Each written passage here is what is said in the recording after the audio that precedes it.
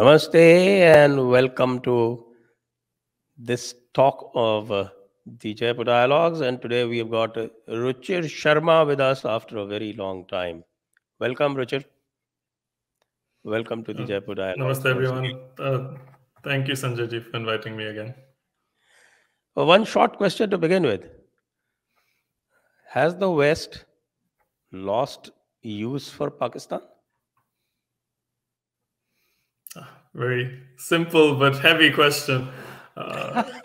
Yes and no in two ways. In terms of short-term use and utility, because there's no Americans left in Afghanistan, no NATO troops and advisors left in Afghanistan.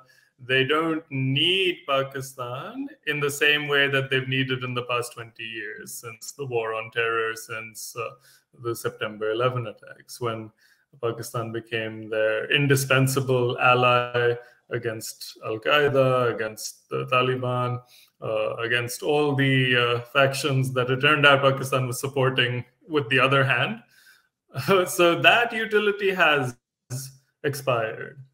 However, in the long-term understanding of what the purpose of Pakistan is, they are still very happy that such a country exists, that cuts India off from potential allies like Iran or Russia and Central Asia, and acts as this buffer state which can be more easily controlled and manipulated than a democratic India, because it's a very simple authoritarian state. You put in your order or your request or your demand, and the army and ISI deliver it, maybe not to your expectations, but they deliver something for themselves and deliver something for you. And the West has always chosen to turn a blind eye to the byproducts of their support for such a country. Okay. That's a very simple explanation of what you termed as a heavy question. But if you look at the situation that Pakistan is in and the way the IMF is refusing to hold its hand, it does look that an economic collapse is imminent. So how would the West benefit in the long run if the whole edifice collapses? Yes, so for them, they've always been told by their Pakistani partners that Pakistan is too important to be allowed to fail. It's called negotiating with a gun to their head, that, oh, we are capable of anything, we're a nuclear power, and it's your duty to make sure that Pakistan is, quote unquote, stable, meaning the army is in charge. Because if the army is not in charge, then we have no guarantee what our people are capable of. They like to tell their Western partners that the army is the only reliable institution that they can trust. Civilian rulers can't, because they have constituents and expectations of delivering on certain aspirations, be it Nawaz Sharif or the Bhuttos. And the people themselves have been radicalized for the 75 years of existence of this country, and are much more aggressive in their ambitions for their country in terms of Islamization, in terms of its relations with the West, its relations with India, than even the army is. So they've consistently tried to get help, be bailed out of situations of their own doing, with this simple tactic saying that we might be unsavory, but the alternative is so much worse that you have no choice but to support us. Now, it seems that because of the diminished utility of Pakistan, because NATO countries are no longer present in Afghanistan, they ran away with their tails between their legs.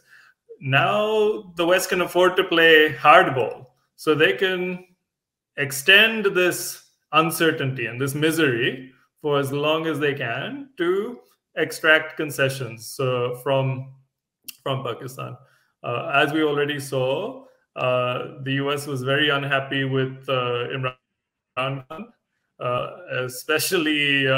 especially because on the day of the launch of the special military mission in Ukraine, Imran Khan went on an official visit to Russia and caused quite some alarm among Pakistan's Western partners. And so he's been deposed with many accusations from the public and intellectuals in Pakistan of that having been a Western-led regime change. And now a new ruling dispensation has been brought forward, which in theory is supposed to be a bit more pro-Western, but that hasn't translated into any significant financial support. And it might still happen, but I think the West, particularly the US and UK, are trying to extend the period of agony, of economic uncertainty for as long as they can, to extract as much as they can in terms of utility from this new ruling elite. Okay, but it does look like that they are not able to salvage much, and especially because along with the economic situation, there is also the security situation, which is worsening, and that is also much of West's own doing, in the sense that they left some, I don't know, somebody says $85 billion worth of weaponry, and some say that's $8 to $10 billion of weaponry. But even if it is $8 to $10 billion, it's a hell of a lot, which I think Pakistan doesn't have that much of weaponry to match. And earlier, the thought was that much of it would get smuggled to Pakistan, but apparently that has not happened. And the Afghans are using it to their own advantage. So, how do you see these the two things getting juxtaposed, the security situation and the economic situation? Does it limit the capacity of the West to bail out Pakistan? That's a very good juxtaposition, very important point that you mentioned there, because one thing I would add to that is that while all these munitions, all this weaponry was left behind by NATO forces in Afghanistan and are now showing up in Jammu and Kashmir in the hands of terrorists, are now showing up in anti-government, non-state actors in Pakistan. At the same time, since Imran Khan was deposed, the new regime in Pakistan has been arm twisted into sending its supplies of NATO-grade ammunition and artillery shells to Ukraine. So for the past months, the British Royal Air Force has been doing sorties from Rawalpindi to their base in, well, they have two bases in Cyprus, which are sovereign British territories. They didn't give up when they gave up, well, they left Cyprus as a colony, but held on to two military bases there. They didn't hand that over to the Republic of Cyprus. They send it there and then fly it to the border between Romania and Ukraine, or Poland and Ukraine, and then it's sent to the front. So as a result, a lot of the stockpiles that were earlier used to feed NATO forces in Afghanistan from the Pakistani army and ordnance factories have been depleted. At the same time, you now have the Pakistani Taliban, you now have ISIS in Khorasan, and these new groups that are turning against Pakistan. And the country has limited options in dealing with them, because there's also the legacy of all these decades of radicalization that many people are sympathetic to the Pakistani Taliban, sympathetic to ISIS, and the state can't be seen, the army can't be seen as acting too harsh to them either, for fear of another backlash. So then, in terms of military and security options, the country does find itself in a very peculiar predicament. And then if you juxtapose that with the economic crisis, that they're facing massive inflation, that there's food shortages, and constantly you see after Javed Akhtar recently went to Lahore, the groundswell, the popular perception is, oh, look at these Lahori elites. They're going to mushairas and getting lectured to by these Hindustanis, while atta has become 450 Pakistani rupees per kilo, and you can see that there's even videos now on YouTube of people going to Karachi and saying, I went to the cheapest city in the world, where £1 is equal to 400 Pakistani rupees, and I lived off £1 over there. So there's even people making the most of this, YouTube stars and the like. So that's fueling resentment, and they need to understand that an already delicate security situation and an already delicate political situation can be made much worse through inflation, through these shortages. People tend to forget that the Arab Spring started off because of the price of bread and tomatoes in North Africa. It didn't start in Syria, it didn't start in Lebanon, it didn't even start in Egypt, even though these became the big famous ones.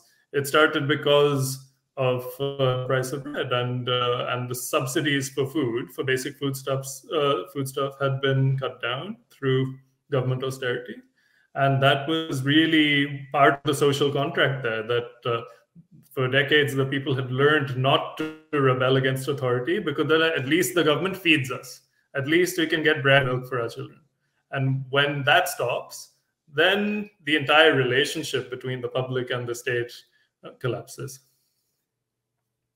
I think if I'm right, it started with Tunisia. Yes. And the Arab Spring, almost everywhere, had one fallout. That is, the radicals took over.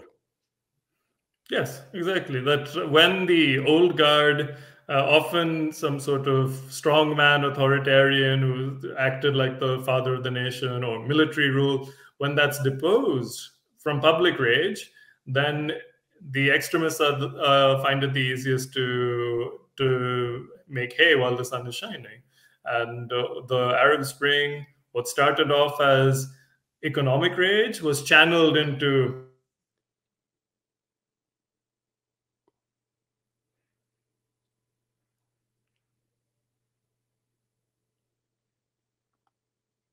Islam to restore the old order, as we've seen successfully in Egypt and less successfully in Syria, where it led to a civil war.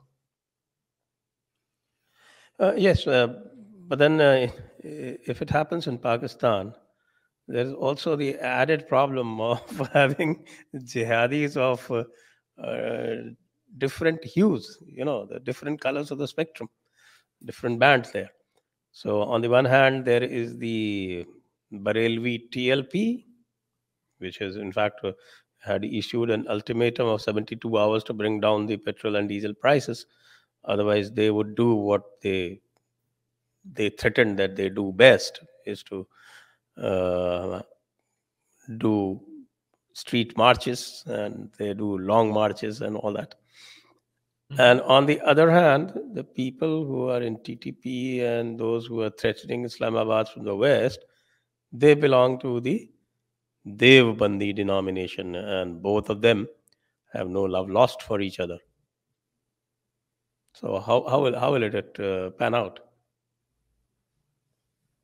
Well, it's hard to say how it will pan out, apart from it contributing to a much more uncertain situation. That unlike the others, where it's unlike, let's say, Egypt, where it's the army versus the Muslim Brotherhood, this is more like Syria, where it's the old guard against 2 or 3 different hues of alternative power centers, who all try to create their own political philosophy and marry that to the religion, or marry that to ethnic and feudal relationships. And if you look at Pakistan, its army has traditionally been dominated by Punjabis, Pakistani Punjabis, West Punjabis, and sees an underrepresentation of people from Sindh or Balochistan or Khyber Pakhtunkhwa, and that makes it very easy to mobilize people on regional, on tribal, on feudal, and clan bases, in addition to this religious rift. Now, then it comes down to what is one's desired outcome as a third party to this potential conflict.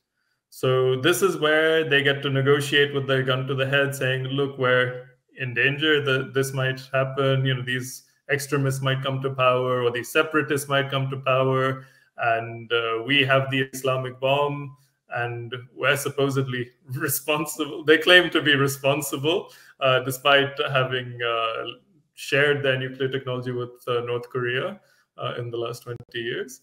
But they claim that they're more responsible with their weapons than these religious extremists or these separatists. You can't allow the Pakistani nuclear deterrent to fall into the wrong hands, because they might actually use it in a, let's say, non-deterrent way.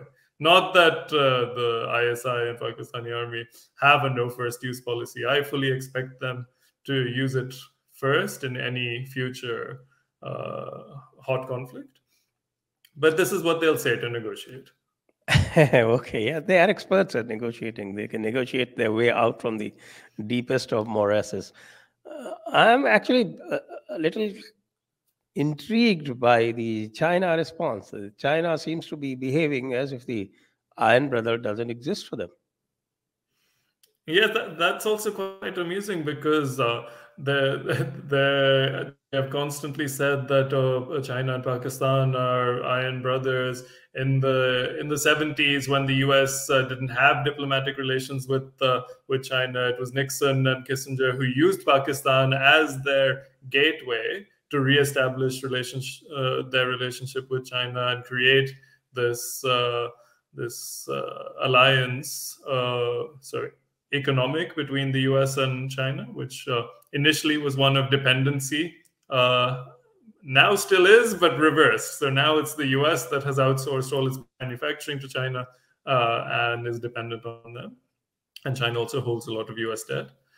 But also military, that this unholy alliance of the US, China, and Pakistan was quite detrimental to Indian interests and to Soviet interests, because these are the two historical rivals. The People's Republic of China became quite hostile to the USSR from the 60s, 70s onwards, and India and Pakistan were traditional rivals. And so now the two blocs solidified. And even a few years ago, there were statements from Beijing where they said Pakistan is our Israel. That the same relationship that the US has with Israel is what China sees its relationship with Pakistan as being. That this is their garrison state, heavily militarized, that can do a lot of things that the superpower itself can't get away with being seen to do openly. So you get your attack dog to do it. Now, in that light, it is surprising at first when you think that China hasn't done much to alleviate the economic and security concerns of the current Pakistani regime. And there's a couple of reasons for that. First of all, their preferred ruler, that was Imran Khan, is no longer in power. He was deposed at a very sensitive time, just as China was very firmly backing the Russian position on the conflict in Ukraine. To have then lost one of their prime assets to a more Western-oriented ruling clique was a blow to them. And in addition, China had invested heavily in the past few years in Pakistani infrastructure and economic development, but with very little return on that investment, with very little to show for it. And it didn't even get them much goodwill from the public. And now we've seen instances of Chinese workers and companies being attacked by mobs or by ordinary Pakistanis. So they might not see much to be gained in further investment, but rather re-establishing a dependent relationship that perhaps more, let's say, loans rather than aid would be the way forward, so that they can also get some leverage on the government and push or arm twist for policies that they desire. But because at the moment they lost a couple of cards that they used to play. You also see this very, very close realignment of China and Russia happening, of course, because of the NATO overreach. Do you see that this could also result in some kind of a thaw, or some kind of a meaningful thaw, because otherwise there can always be deception, some kind of a meaningful thaw in the relation of China and India? That would be an excellent opportunity to undo a lot of the damage that has been done in Sino-Indian relations in the past few years. That the Indian side has consistently shown a willingness to engage with Beijing and has been quite conciliatory despite very harsh provocations. These border skirmishes for a long time, maps coming out challenging not only Indian but also Nepali sovereignty and borders, and of course the covert and overt support for Pakistan at the UN, with intelligence sharing and with military and economic aid in the past. So it has damaged a lot of the attempts at diplomacy that India has been trying to look east for a long time, and has had success with countries in Southeast Asia, with Vietnam or with Thailand or with Indonesia, but and also with our traditional partners in Japan and East Asia. But under Xi Jinping, it has been a tough nut to crack to create an atmosphere of constructive diplomacy between New Delhi and Beijing. So this is a golden opportunity that, as the world is entrenching itself into two blocks, NATO and Ukraine on one side, and Russia and China on the other. So far, countries like India and South Africa have maintained neutrality. They've said sympathetic things, that they feel bad for the humanitarian situation, that peace is the only way, dialogue is constructive. Not that this has been appreciated. That just means the NATO side just sees us as, oh, they're doing the same old thing as the old NAM days. They pretend to be neutral, but their neutrality means they're taking the side of Russia and its allies. Now, at the same time, we have been continuing to take part in the quadrilateral dialogue with Japan, Australia, and the US, which is very much an anti-China maritime and increasingly, let's say, terrestrial group. It's not an alliance, but maybe an alignment. Not that we've really pushed anything through it, because I think that Indian diplomats are still keen to not bring up sensitive topics. That if you look at the Quad, it's always talking about the concerns of Japan and Australia. It never releases statements about Aksai Chin or Tibetan sovereignty or the skirmishes on the border, to avoid any negative perceptions in Beijing. Now, I think the willingness is there on the Indian side to have a reconciliation with China and be able to once again flex a bit of muscle domestically, because since the border clashes, India has gone into an intelligence sharing agreement with the US. And because of that, we find ourselves in a dependent and inferior position in our relationship to the US, where they know that we don't have an alternative that we can't be cut off from this intelligence sharing, because then we're at the mercy of the People's Liberation Army on our Indo-Tibetan border. And that has given the Democrats, has given Joe Biden and his officials a lot of audacity and courage to interfere in India's internal affairs, and not just the U.S., even their irrelevant vassal states like Canada treat India as their colony. That they act as if they have a veto over the laws passed by Indian Parliament, over the judgments passed by Indian courts, and there's very little pushback because we find ourselves between two hostile superpowers, neither of whom are willing to budge, and we've been pushed into a corner. That we were doing fine with China earlier, and these skirmishes then pushed us into the arms of the US against the will, I think, of the public and many diplomats. And now we find ourselves unable to get out of this embrace, and they're using this embrace to push a lot of instability domestically in the country. So do you think, I mean, two things. Okay, let me talk about the global issue first, the geopolitical issue first. Recently, we found that China issued a paper. It's called US Hegemony and Its Perils. Have you seen it? No, I haven't. So it's actually it's a fairly detailed paper which lists 5 hegemonies of the US and how US has been controlling the world: political hegemony, military hegemony, economic hegemony, specifically to the looting through the dollar, using the dollar. In fact, in this, they have said, I also did a show on this, that they print currency using 17 cents as the cost and a $100 bill. And towards that $100 bills, we have to supply them $100 worth of the goods and services.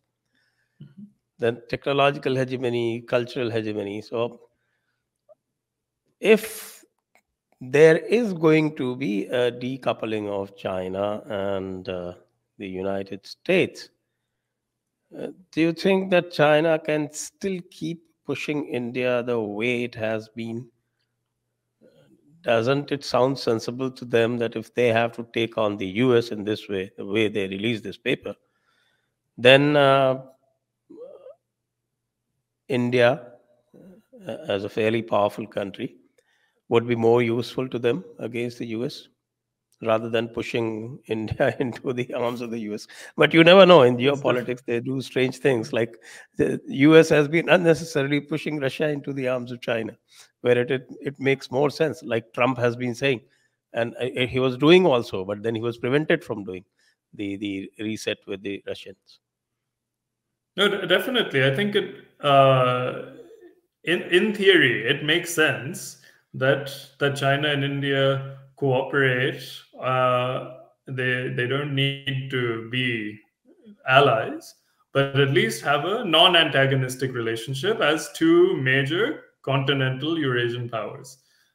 And of course, the sensible thing, just like you said, that the sensible relationship for Russia to have is to be a part of the West Eurasian or European commercial sphere, military sphere. If NATO, had to be expanded to the east, it should have included Russia. Or yes, the they old did Warsaw try Pact that. should have been yes. They did try that. They said that, okay, we want to become part of NATO, but they were refused because they wanted to keep the biblical Satan alive. I think for their Yes, own, exactly. Yeah, people for their forget own that domestic use. exactly that the US didn't want to let Russia into NATO, even when in the initial years of Vladimir Putin's rule, he was a pro-Western leader and wanted good relations with the West, wanted to trade more with the European Union, wanted to reconcile with the US. But the US needs an enemy to justify its military-industrial complex. For a while, after September 11, they found that enemy, but that was also fleeting because it wasn't as dominating on their culture as 40 years of Cold War rivalry with the USSR.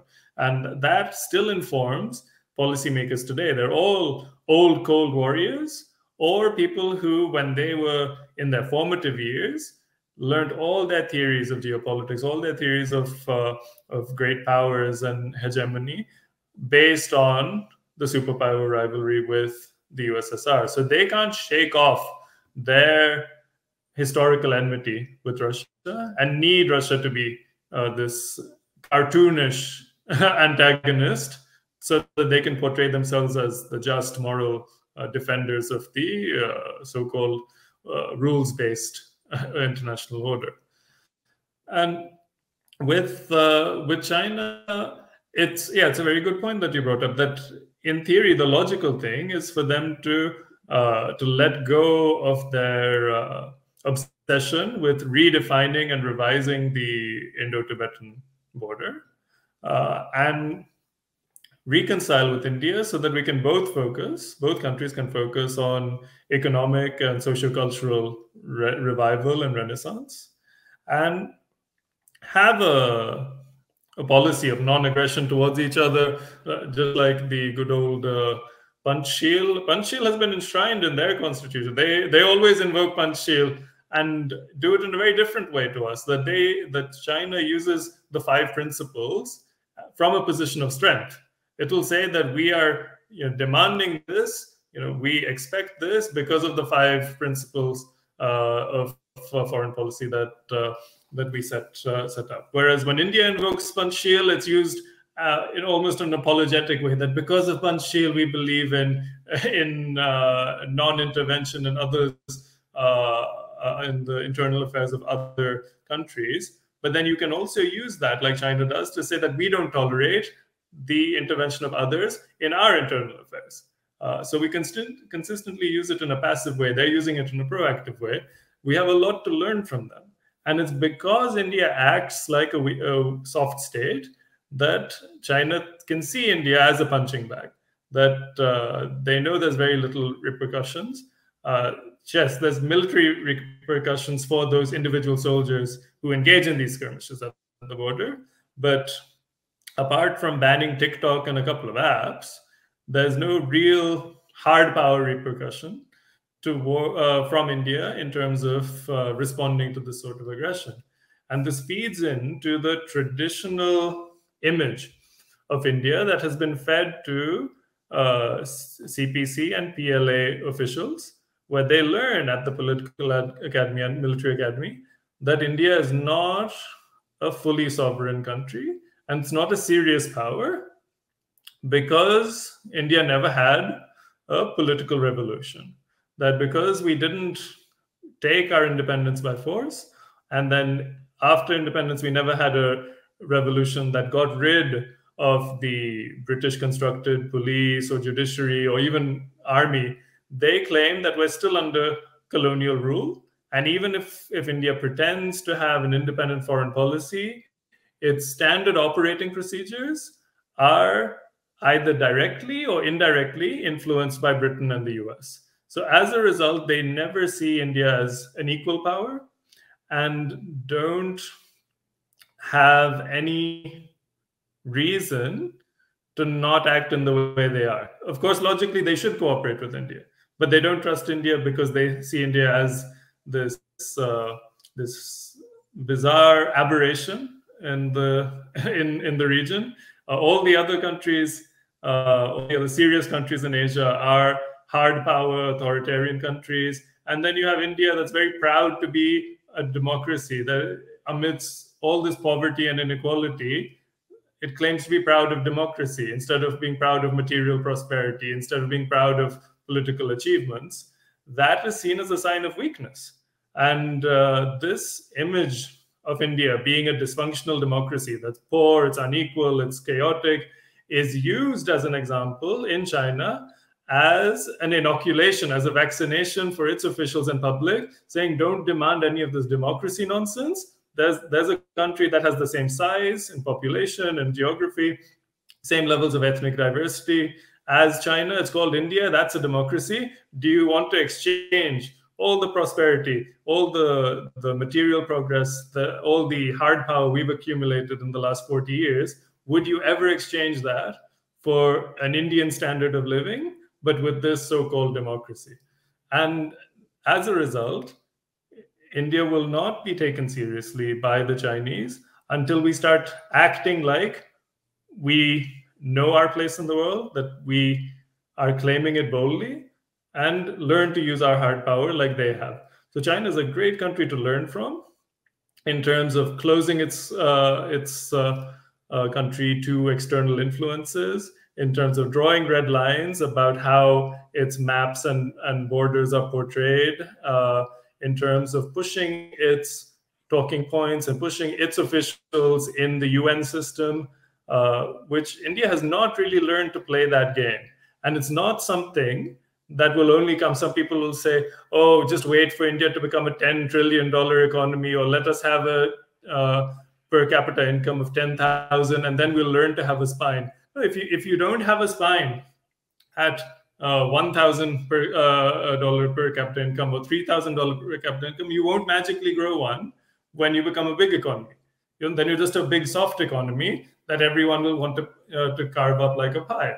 That what level of economic development was Romania, so communist Romania, in the 60s and 70s, when they were able to identify enemies of the state and even living abroad, and ensure that they mysteriously died of radiation poisoning. So they had a secret weapon in Romania. It was called Comrade Radu. So Radu is a popular Romanian name, but in this case, it was a code for radiation. So at what level of economic development was Albania at when they were able to seed and fund political parties, fringe political parties, in Western European countries that were affiliated with Albania? Or in Africa, where there were rebels in Ethiopia and Eritrea who said, oh, we reject the Soviet Union, we reject the People's Republic of China. Only Albania is the shining star of socialism that we're inspired by. Sorry. So you don't have to be rich to stand up for yourself. And that's something that we need to see, that we can't wait to become a middle income country before we start flexing our muscle. If the sooner you draw your red lines and say this for us is acceptable, this is unacceptable, the sooner people will adapt to it. Other powers will learn that there's consequences.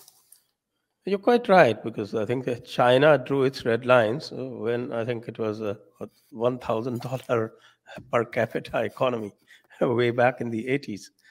Whereas we seem to keep waiting for becoming a $10,000 per capita economy. But then it is habit. And we seem to be afflicted so much by the Vishwaguru syndrome. Yes, which I'll give you an example. Give you an example. Yesterday, one big wig in the RSS, in this the top 5, he made a statement that we should immediately gift some 15-20 lakhs, or at one place even said 40-50 lakh tons of wheat to Pakistan. Poor fellows, they are dying. So that is the sort of Vishwaguru image that we sometimes try to inculcate, and that only I think fortifies our image of being suckers.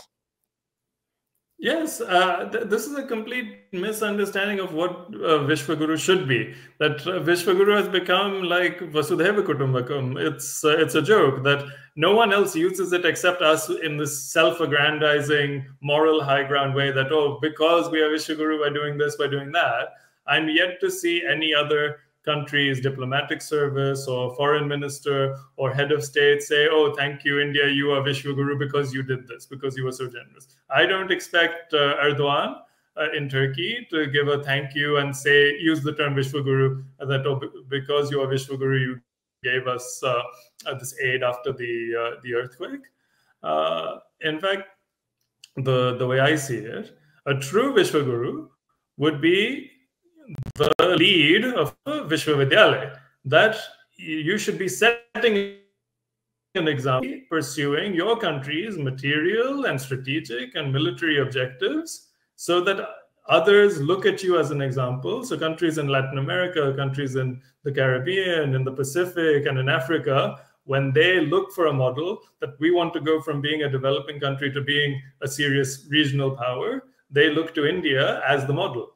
At the moment, the only Vishwaguru is China, because they're showing how a very poor country has overcome a lot of external and internal damage to become a serious power that has economic heft, has military heft, is planning for its own period of hegemony, and has a vision that in 2100, this is the role of China. It's going to be the Middle Kingdom again, and the rest of the world will plug in to the orbit of the most important historical, cultural, and economic power. Now that is the true Vishwaguru. You're setting an example. You're not looking for validation. You're looking to achieve your goals, and you're getting rid of obstacles towards your goals, and you're achieving them as you planned. Now that is something we need to learn, that Vishwaguru is not about showing off your superior morality. Then this is just Gandhianism with a new branding, because Gandhi also said after partition that we should give 50 lakhs as reparations. 55 crores. 55 crores, sorry, as reparations to Pakistan, because it was owed to them, despite them not honoring any pledges to protect their minority populations. Whereas India went the extra mile of driving out the refugees who came from West Punjab, driving them out of the monuments and public property that they had found shelter in. So how is this any different? Now, instead of Gandhian morality, you call it Vishwaguru. It still doesn't improve the quality of life or the security of any of our citizens, nor do we get the validation that we crave so much for. Quite right. I think that was very illuminating, Ruchir. It was very nice to have had you on the Jaipur Dialogues after a long hiatus. And I hope you are secure and stable in Geneva so that we can have you more often on the Jaipur Dialogues. Thank you very much for this talk. Thank you very much. Jai Hind, Vande Mataram. Jai Hind, Vande Mataram.